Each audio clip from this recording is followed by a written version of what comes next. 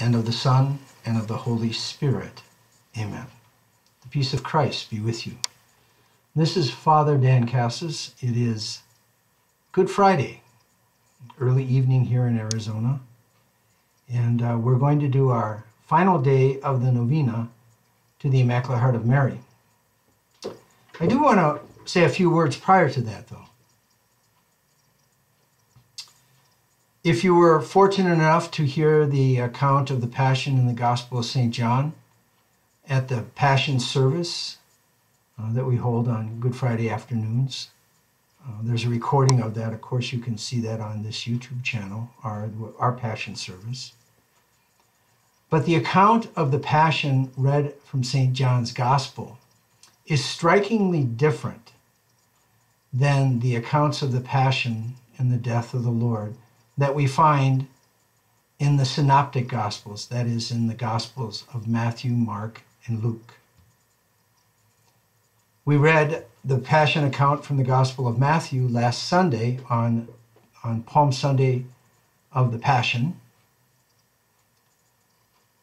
But today, as always, on every Good Friday, we read the account from the Gospel of St. John. And there's one characteristic that I'd like you to reflect on. You might want to go and read this yourself and do a little meditation. Is that throughout the account of the Passion in the Gospel of St. John, John presents Jesus as being in control of everything that happens. From when the soldiers come to arrest him in the Garden of Gethsemane, he tells them, if you're looking for me, take me, let everybody else go. I'm right here. Here I am. And even when St. Peter draws his sword and cuts off the servant Malchus's ear, and Jesus, of course, tells him to put his scabbard away, and he heals Malchus.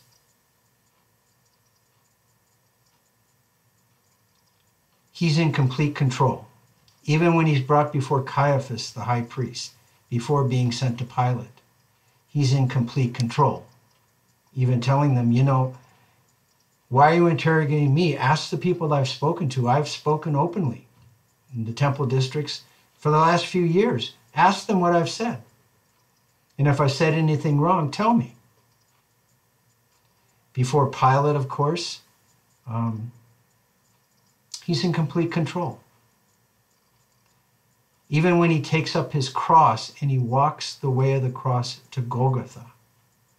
John doesn't say anything about Simon of Cyrene, the one who helped him carry the cross. John says that Jesus himself carried the cross. And even when he hung upon the cross,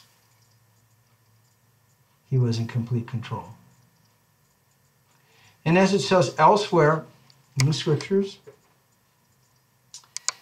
the Lord says, no one takes my life from me. I lay it down in obedience to the Father's will. And so at the conclusion, at his death, he himself proclaims, it is finished. And I want you to take note of this because we're in the middle of this pandemic, this illness that's spread around the world. And of course, we continue to pray for all of those who are dealing with the sick and keeping us safe and trying to lead the communities here and around the world to, as it were, stay the spread of this virus and to try to bring things back to some kind of normalcy. And we pray for all of them. We will in the Novena prayer. But just as throughout his passion and his death, the incarnate God who died upon the cross was in complete control, despite the whole weight of evil and suffering and death coming upon him. In the midst of the world in which we live, that is a world in which there are many good and wonderful things, loving people, beauty in creation, but there is suffering and there is death. We see that very clearly in the midst of this pandemic. Hopefully, People that have forgotten about God will wake up to God and wake up to trying to follow after him, our Lord Jesus Christ. God is in control, in good times and in bad. And ultimately, all things will be brought to a good end. So on this Good Friday celebration in the midst of the Triduum, the great day of the passion, death, and resurrection of the Lord. Just as the Lord laid his life down, and it seemed as though evil had conquered, we know that he's going to rise from the dead, destroying death forever, and will have brought good forth from that which is the most evil deed that has happened in the history of creation, deicide, the death of the incarnate Lord upon the cross. God will bring forth good. And the question that we ought to ask ourselves today, reflecting on this, in the hope that we have in Christ Jesus, is the Lord, Almighty God, in charge of my life? Is he in control? Or am I in control? Do I just have a measured relationship with the divine, with Almighty God, with our Lord Jesus Christ and the Father and the power of the Holy Spirit? Or do I truly make an attempt to turn all of my life and my will over to Almighty God? Because whether you're aware of it or not, or I'm aware of it or not, God is in control, and God's will be done. Good thing to think, very good thing to think about at this time, during this period of quiet, of darkness, when the Lord lay in the tomb throughout Holy Saturday. And if you haven't made an act of will to turn your life and your will over to Almighty God, good time to do it. Very good time to do it. In fact, every day is a good time to do that. Because whether we're aware of it consciously or not, God is in control. And may his will always be done. Let's now do our novena prayer. And this is the 9th day of our novena. A novena is 9 days of prayer. And this is a particular novena to the Immaculate Heart of Mary. Immaculate Virgin, by the holy will of your Son, my Lord Jesus Christ, you are my mother in heaven.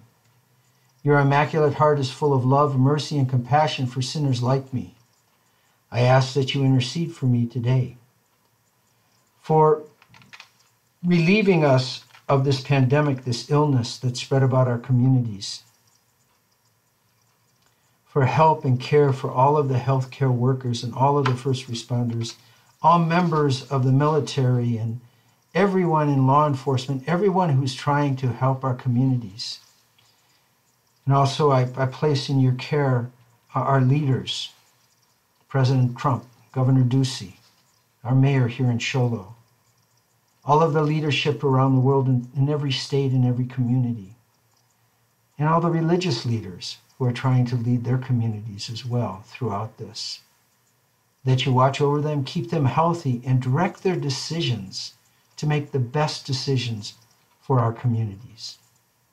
I ask also that you continue to heal my brother Tim and his wife Becky, also Al and Michael, and my cousin Jim, and all of those who are ill either with this coronavirus or with other major illnesses. I trust in your intercession before the throne of God for my needs. Please pray also that if my requests are not in accordance with the will of God, that I may be, like you, conformed to his will and not my own. Hail Mary, full of grace, the Lord is with thee. Blessed art thou among women, and blessed is the fruit of thy womb, Jesus. Holy Mary, Mother of God, pray for us sinners, now and at the hour of our death. Amen. Immaculate Heart of Mary, pray for us. Now an act of consecration. O most holy Virgin Mary, tender Mother of men, to fulfill the desires of the Sacred Heart of Jesus and the request of the Vicar of your Son on earth, we consecrate ourselves and our families to your sorrowful and immaculate heart. O Queen of the Most Holy Rosary, we recommend to you all the people of our country and all the world. Please accept our consecration, dearest Mother, and use us as you wish to accomplish your designs in the world. O sorrowful and immaculate Heart of Mary, Queen of the Most Holy Rosary, and Queen of the world, rule over us, together with the Sacred Heart of Jesus Christ, our King. Save us from the spreading flood of modern paganism. Kindle in our hearts and homes the love of purity, the practice of a virtuous life, an ardent zeal for souls, and a desire to pray the Rosary more faithfully. We come with confidence to you, O Throne of Grace, and Mother of fair love. Inflame us with the same divine fire which has inflamed your own sorrowful and immaculate heart. Make our hearts and homes your shrine, and through us make the heart of Jesus, together with your rule, triumph in every heart and home. Amen.